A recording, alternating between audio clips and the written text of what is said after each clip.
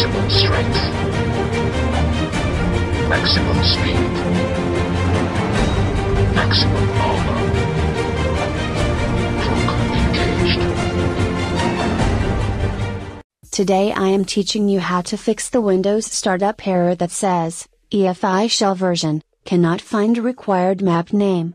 I think this error usually comes with MSI motherboards. Did this error appear after you open your computer? Or after you cleaned it, or change anything inside?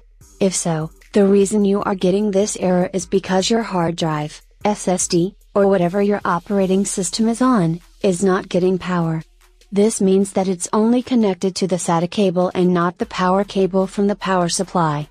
To fix this, shut down the computer, open it, and reconnect or make sure the hard drive or SSD is connected to the power supply. That's all for this video. Thanks by Peppers.